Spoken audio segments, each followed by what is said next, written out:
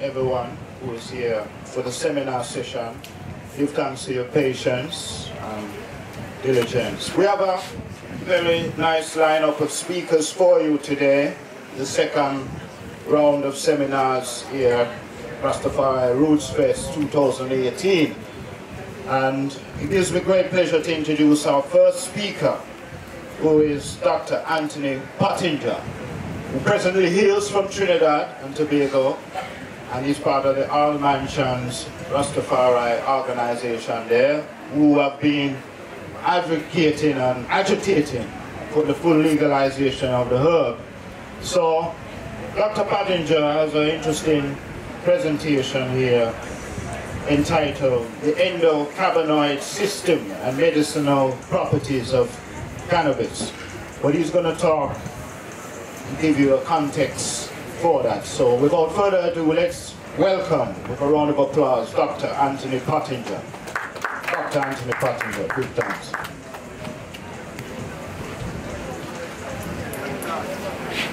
Thank you very much for the introduction. I must say, I was hoping to see at least 200 people in front of me. Yeah, and up to this morning when I met Dr. Hall, I wasn't sure at what level to pitch this thing. And he told me it's at a high level and I should expect about 200 people. So right now, I was originally thinking that I'd be just talking to mainly lay people. So we did more rapping at a lower level. But you know, when Dr. Hall told me that the presentations yesterday were fairly high, I just had to go and pull a talk I did about a month ago. So I hope I won't be talking over most people here, and I hope I won't be boring the people who know the material. So okay. Thank you. Help with this thing. Let's turn on this thing. I don't want to extempore it too much because we have a half hour. So be patient with me. I probably just want to read and see if you could follow on the screen. I hope you can see on the screen. And at the end, we get question and answer. All right, cool. I'm only polite there in there. I probably can't even see this thing. All right. I'm Jamaican actually, but I exiled in Trinidad because of my wife. I went to Trinidad in '79 and my first degree is in agriculture. And she was a classmate. And a quick thing, after a couple of years I switched to medicine. And then I specialized in obstetrics and gynecology. And then I subspecialized in gynecological oncology. So my practice is in gynecological cancers. But this is like an hobby. Alright? So I can try to make it some bit bigger. Alright. Cool. But give me some going on. Yeah. Reach. Yeah. Let's start. So I am a little bit of a technological dinosaur, you know, so wanna help me? Yes. Just want to go to the next one. Yeah. If you just put me, just control it from right there, so. Yeah. All right. Cool.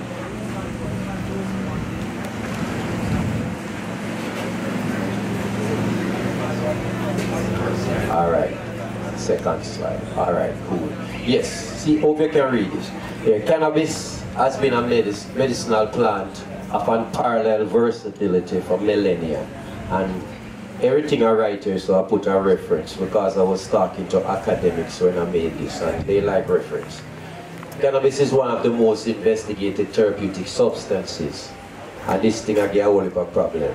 More than 20,000 studies and reviews have been published in scientific literature. The vast majority prove that its active ingredients are uniquely safe and effective. Side effects are relatively mild and short-acting, and there is no lethal dose. You know, as opposed to like the opioids and cocaine and those things, they can stimulate certain receptors in your hindbrain or block the receptors, so they could stop your heart, or they could stop your breathing, or might speed up your heart so fast that it can't relax enough for blood to come in, so when it contract, it's not pushing out anything. So them things, if you take a high dose, it could kill you. Acute toxicity. That don't happen with cannabis because it don't stimulate any of these receptors in the brainstem that control the heart and the respiratory system. So I don't like to tell people that cannabis is not toxic. So I like to say it's not, there's no acute toxicity, because if you're using the thing heavy over a long period of time, especially if you're smoking, there are problems that can happen. Just like if you smoke anything else, it can do damage to your lungs. Its mechanism of action, its mechanism of action was unsolved. It's an unsolved mystery until the discovery of THC. Big formula, just call it delta-9 tetrahydrocannabinol, and that was by Israeli scientists in 1964. Then the first cannabinoid receptor, which is called CB1, was discovered in 88. And the endocannabinoids, these are chemicals that the body produces that could stimulate the receptors, right? The first one was anandamide, and that is the chemical name there, arachidonyl ethanol amide, or AE8, was discovered in 1992, and then A2AG was discovered in 95. All right, yeah. A host of phytocannabinoids, this is the term for THC, CBD, all of them, right? So, yeah, a host of phytocannabinoids were discovered in the 1960s. Thus far, researchers have identified over 100 phytocannabinoids, but some are actually artifacts of analysis and are produced in trace quantities that have not permitted thorough investigation. These are as a reference from those people. So we're going to look on the top 5. They are the most important one. Top 6.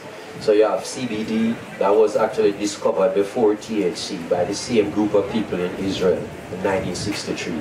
Then CBG in 64, CBC in 66, CBCV 69, and THCV in 1970. All right. The overwhelming preponderance of research focused on THC, however, because of the psychoactive effect.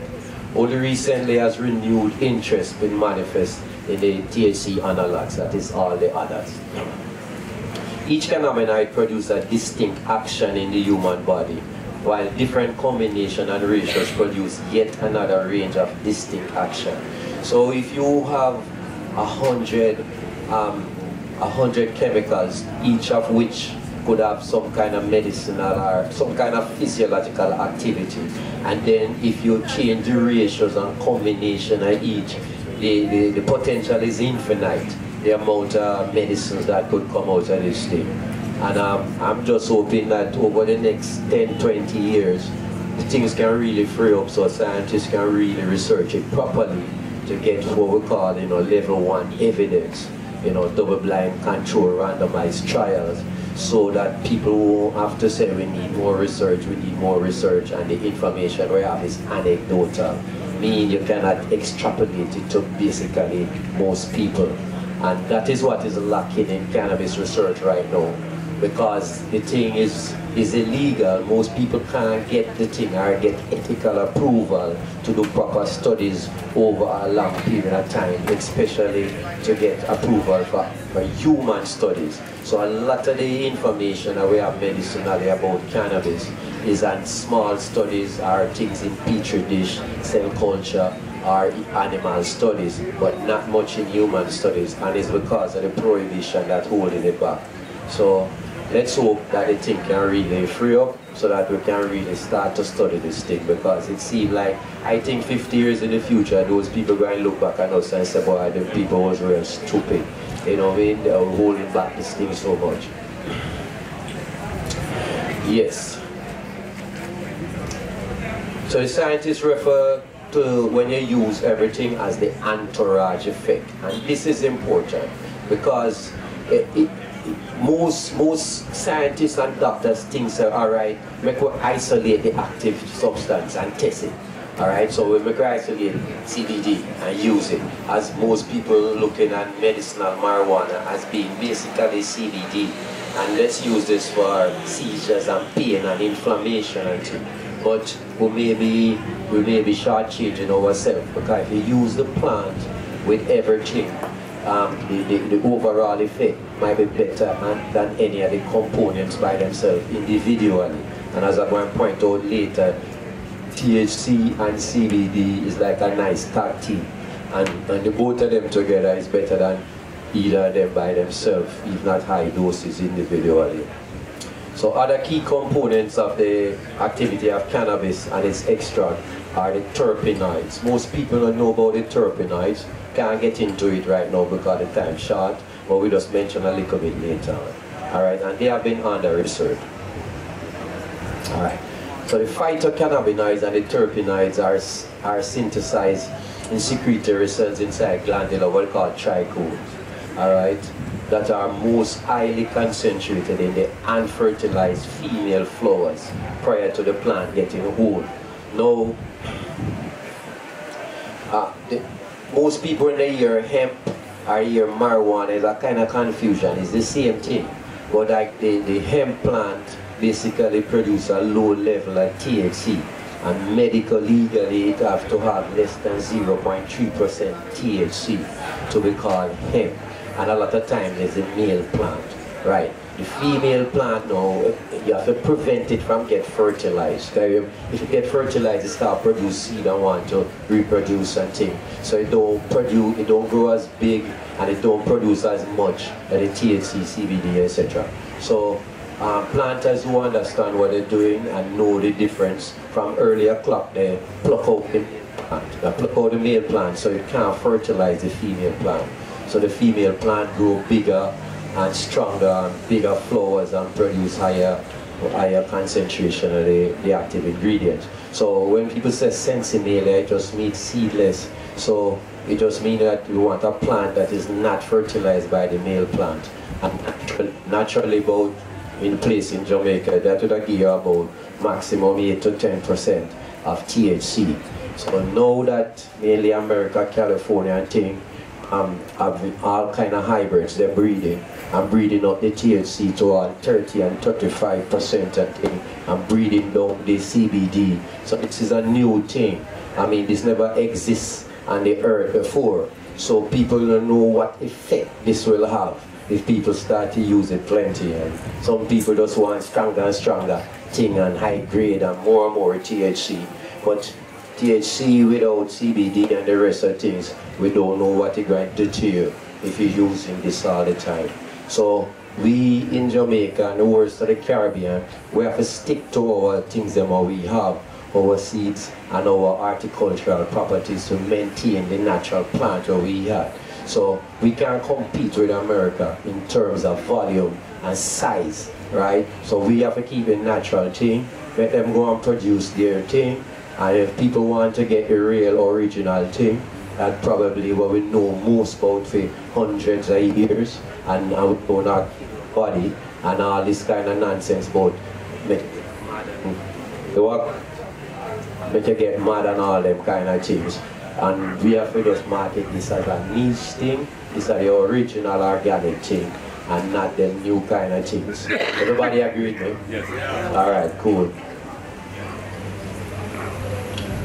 Alright, so come down. Yeah, there's a synergism between the cannabinoids and the terpenoids, and this may play a role in the widely held but not experimentally based view that in some cases plants are better drugs than the natural products isolated from them. So rather than use THC by itself, CBD by CBC by itself, get the whole thing. Alright, let's just look at some of the phytocannabinoids, right? Everybody know plenty of things about THC, so let me just rush through it quick. THC is the most common phytocannabinoid in the original plants, because you have plants now, I tell you, coming out of California where they're breeding out like they Charlotte's Web. They're breeding out the THC and breed up CBD. You have some plants in CBG, they breed it up and breed out other things. So what we're talking about here, we're talking about the original native something, alright? Alright. It is a partial agonist. An agonist means a chemical that will latch on to a receptor. The chemical is like the key, and the receptor is the lock to open the door so that certain things can happen inside the cell. Everybody with me? So an agonist will come and open it. An antagonist will put into the lock a key where can't fit really, so it can go into the lock and can't open the lock. So it blocks the thing and you can't open the door even if you have the right key after. So that is called an antagonist. Everybody clear? So it's nice to be agonist or antagonist that work with me. Alright. It is a partial agonist at CB1 and CB2 receptors. And it is analogous, means similar to anandamide. Anandamide is a natural cannabinoid that our body produces to stimulate these receptors. Now it is believed that some of the illnesses where we have some of them weird kind of pain syndrome and all them kind of things, phantom leg and post-traumatic stress disorder and them things, maybe something called a cannabinoid deficiency syndrome. So just like how some people can't produce enough insulin, so they're diabetic, and they can't produce enough thyroid hormone, or a woman have enough estrogen, and you can replace it. So that is hormone replacement. So same thing, things might go wrong that we can't produce enough anandamide or the other things, and it causes certain problems physiologically. And THC and CBD now can be substituted to replace the anandamide that we can't produce and correct the disorders. Everybody with me? Alright, so let me just touch that again. It is a partial agonist at CB1, and these are receptors mainly in your central nervous system, your brain, and your spinal cord. And the CB2 receptors is in the periphery, like your liver and heart and kidney and spleen and all that in your gut. Alright, and it is analogous to anandamide. Alright, and this underlies many of its activities as a psychoactive agent, an analgesic, muscle relaxant, and antispasmodic. Additionally, it is a bronchodilator, so that's why it can help with asthma. The asthma, you have the bronchioles, the muscles, them in spasm, and it can relax it so you can breathe. You can get into your alveoli and exchange oxygen. It's a neuroprotective antioxidant, especially, alright. That just means if you have trauma to your brain, you know, or stroke and all them kind of things, if you have these things here, it helps to minimize the damage. You know, because it's strongly anti-inflammatory. You hardly see anybody who use plenty herbs getting Alzheimer's disease and Parkinson's disease and all them degenerative brain things. Alright? So I personally use the oil because I have a strong family history. My father and a couple of his brothers and them, all of them get Alzheimer's when they reach around 60. And I don't want to get it. Right? And it's 10 of us, and none of them are bigger than me. 6 of them older than me, none of them get it. So I might have the short straw. So plus I don't sleep good through medical school and internship and being on call. You know, you have to wake up as the paper go off, you have to get up, this and that, and it affects your sleep. Alright, and sleep is very important. There's another talk by itself, because if we don't get enough sleep, you have, alright, wakefulness called brain damage. When we are awake, we produce a chemical, is a byproduct of being awake, called beta amyloid, and this thing can accumulate in your brain. And when we sleep, you have 4 levels of sleep. You know, level 1, 2, 3, and 4. You have to try to get into level 3 and 4 sleep. During that time, it's like the brain have a storage system that will clear out the beta amyloid. And if you don't get enough sleep or good enough quality sleep, the beta amyloid accumulate and it bomb up the system and block up transmission and information from different parts of the brain. Dr. Hall may, you know, highlight that little later on. And this is one of the main things we believe behind Alzheimer's and plenty of them other senile dementia. Alright, so this is one of the things where cannabis is very good in helping to clear out the beta amyloid accumulation in your brain. Alright, additionally, going back, let me just run through this quick element, we'll go over time. Additionally, it is a bronchodilator and it's a neuroprotectant antioxidant, we just said to you. It is antipyretic, that means prevent itching and things, particularly in cholestatic jaundice. That is, let me not go in it. Alright. It has 20 times the anti-inflammatory power of aspirin. 20 times, right? And twice that of hydrocortisone. And these aspirin and hydrocortisone are two of the most regularly used things, you know, for anti-inflammatory drugs. THC is likely to avoid potential pitfalls of either COX-1 or COX-2. That is an enzyme, especially like in your stomach, that if you block it, it could cause it to get like peptic ulcers and things like that. Can't get into it no more than that. Alright, this was a talk to doctors, so I could just leave it like that. THC is likely to avoid potential pitfalls of either COX-1 or COX-2 inhibition. As such activity is only noted at concentrations far above those attained therapeutically. So you're not going to use anything you use in the cannabis for sleep or to relax your muscle or prevent pain. You're not going to get the level high enough to block these two enzymes to cause no problems. Alright, THC is also cytotoxic. That word means it kills cancer cells. It's several tumors, especially brain cancers in mice and rats. Alright, when THC was injected into the tumors, the cancer died with no damage to normal brain tissue.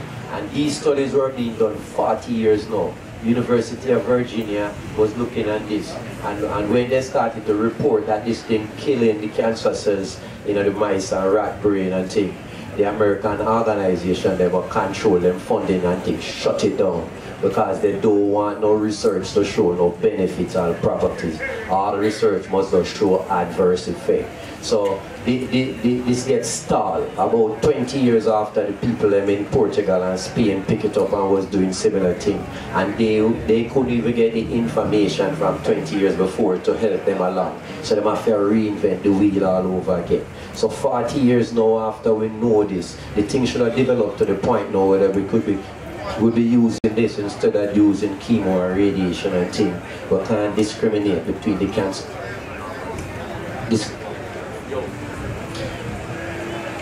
Yo, alright.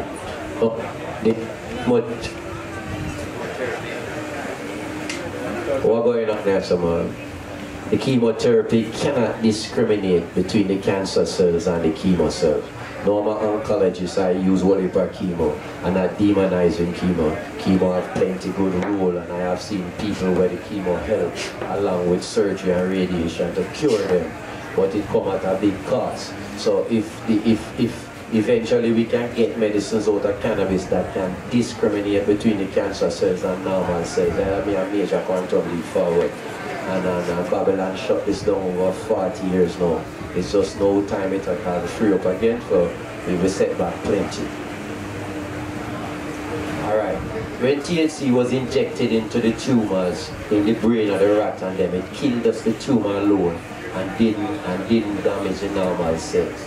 The mechanism of action is considered to be these things here. It is anti-proliferative. That means it prevents the cells from multiplying, probably by inhibiting DNA replication. And it is anti-angiogenic. I mean, cancers generate new blood supply. They want new blood supply. Cancer needs plenty oxygen and glucose and things, right? So it wants to always have a good blood supply. THC and CBD particularly can shut down this. Alright. Then it is an anti-metastatic effect. That means a cancer has to move. It can move from where it is and set up itself elsewhere. And that is what usually causes most of the problem. Leave from your stomach and go to your brain and heart and all them things and liver. And then use up all of your nutrients and starve your normal cells to death. Or if it into your brain, a tumor growing there in a rigid cage, so you don't have no space to expand, so it increases the pressure and you want to push out your brain through the brainstem and just can kill you. Alright. And it also, this word apoptotic or apoptotic, depending on how you want to explain it, and that means programmed cell death. A normal cell is programmed to divide about 26 times, and then it will shut down, right, like suicide. A cancer cell now, this gene turn off. So given the right condition in a petri dish, a cancer cell will divide for eternity, right? And that is what we don't want. So if cannabis can switch on back in programmed cell death, that we have quantum leap forward. And with us more research needs for us find out them things the right dose and combination, and I feel we'll be running along. So THC and CBD work synergistically in killing cancer cells with no damage to normal cells. So we want them together. CBD, alright, CBD is the most common phytocannabinoid in hemp, right? And the second most common in marijuana. It has proved over time, never too slow. 5 minutes, people may not be able to touch my most side over 5 minutes may have left. So let me go forward, we just want to touch on all them things we go through. Plenty, not what I say so is unique. And you can get it on the net. But we just go through this now, the endocannabinoid system. In 1992, scientists made a startling discovery. Right? The compounds in marijuana create their effects by stimulating a previously unknown cellular communication network. This electrochemical signaling system is known as the endocannabinoid system, and it regulates a vast number of critical processes in human physiology. These include the central nervous system, the autonomic nervous system, the endocrine system, the immune system, the gastrointestinal tract, the reproductive system, and microcirculation. Remarkably, our own bodies, as I just said before, endogenously produce endocannabinoids, similar to THC and CBD in the brain and other organs, glands, and the immune cells. Regardless of where they are located, the goal remains the same: homeostasis, or the maintenance of a stable internal environment. People, I hope you understand what that means. We don't have enough time to elaborate on it. But basically, if the homeostasis means that if you're in a hot environment, the body starts sweat and things to cool you down. If you're in a cold environment, it might start to shiver, to warm you. So whatever want to change the stableness, homeostasis try to keep things steady. Anybody understand what I'm just saying? Alright? So, a lot of herbal thing and people here so probably into alternative medicine like to talk about you must alkalinize the system and alkalinize the system and you kill cancer. You cannot alkalinize the system. So acid-base balance and thing is one of the most rigidly controlled thing in the system. Our pH is between 7.36 to 7.44. So anybody tell you drink ancient water and this and that for alkalinize the system and kill cancer is nonsense. If them succeed in alkalinizing your body, they will succeed in killing you. Alright? Next time we can talk that. We have enough time. Alright, boss? Alright.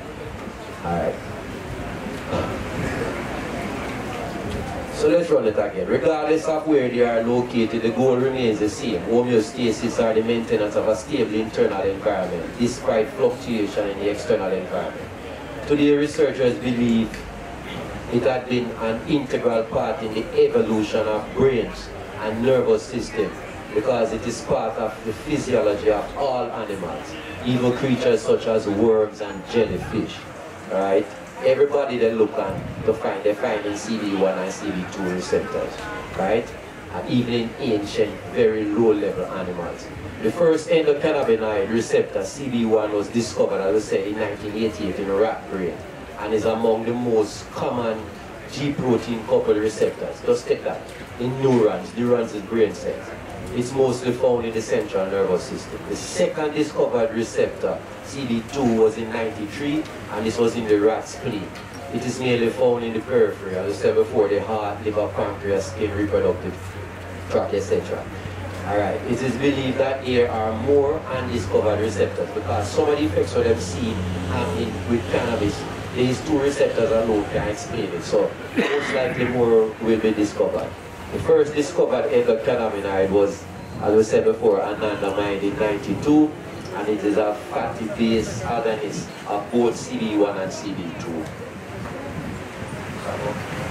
Alright, so I have to go wrap up. Alright, the name anandamide is based on the Sanskrit word, that's an Indian word, and ananda meaning inner bliss. Alright, let me just wrap it up. There's some more, but we can pass this on. Let me just read the last thing there. Alright. Since we know now that this thing have a lot of medicinal properties, in a rational world, we'd expect, in a rational world, the discovery of the endocannabinoid system would have immediately ended all debate about whether cannabis is a medicine. But the FDA policy of classifying cannabis as an addictive, dangerous drug with no therapeutic use prevents medical school from even offering courses in cannabis medicine. The same federal mandated ignorance deters and distorts scientific research about cannabis, most of which is funded and authorized by one agency, the National Institute on Drug Abuse. This same institute has refused to fund research into medicinal benefits of cannabis, claiming that its charter allows it only to fund research into the harms of the drug. Alright, question and answer, if we have time. All right, come to Dr. Pottinger. So, a lot of information put out there, but hopefully you can elaborate when we get the questions. I have a question. Hi, I don't want you to get any credit secrets, but I would like to know how you're incorporating cannabinoid therapy into your gynaecological practice. All right. It's very difficult because Trinidad is a backward country compared even to the rest of the Caribbean with respect to freeing up this thing. So I have to be doing it illegally and taking a chance, which I don't really want to be taking a chance. I have some patients, like for instance ovarian cancer patients, who don't want to, after they have the debulking surgery, not care how good the surgery is, you can't take out what you can't see, and you tend to have recurrence without chemo. If you debulk effectively and then give them, combination chemo with something called Taxol and carboplatin over 6 cycles, one every 21 days, you can cure plenty ovarian cancer. Without the chemo, you're almost 100% recurrence. This lady don't want to use no chemo. So I have to be taking the chance. I explained this to her and she want to try it. So I've given her full spectrum cannabis oil, not hemp oil, which is CBD, but the full spectrum. But I have some virgin who produce the thing locally in Trinidad, and next thing you know, I doing this and man I got draw down for me and hear say boy that a particular peddling drugs and it's a stress. Are you going PO or are you going PV? Orally. So we I asked them to put it on at the tongue, hold it as long as possible. So the longer you hold it, you could absorb straight into the capillaries and go straight in the system. Because when you swallow the oil, it will go to the liver and the liver will metabolize it. And especially THC, one of the metabolites of THC could cause nausea and grogginess and things like that. So that is the way I'm using it. Never use it PV, no. Why not go the other way? Eh? Why not go the other way? Well, I learned it from you now. You have to go tell me about it. I've never used it, never come across it, so enlighten me after. Cool? So 2 hands raised now. Could you qualify or expand the difference between male marijuana and hemp? I tend to get confused as to with hemp and marijuana.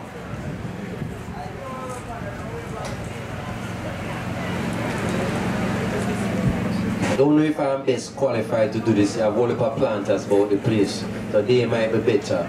But the hemp and the marijuana is basically the same plant. It's not a different species. But I think depending on how you grow it, under the horticultural condition, how much light and how much oxygen and whatever, and keeping the female plant separate from the male plant is some of the main differences between it.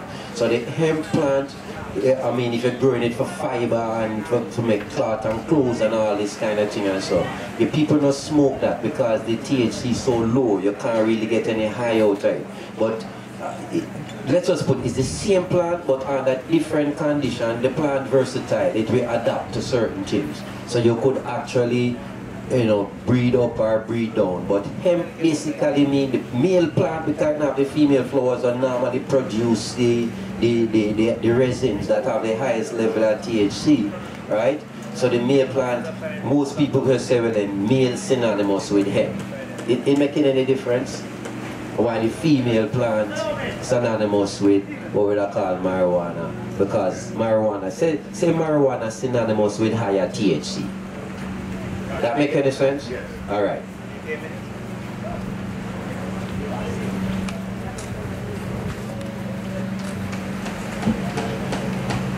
Yes, hi, Doc. Have you looked at using suppositories for your patients? You can get a little higher dose and bypass the liver. No, is this I couldn't hear what he was saying. he was saying to try PV, per vagina.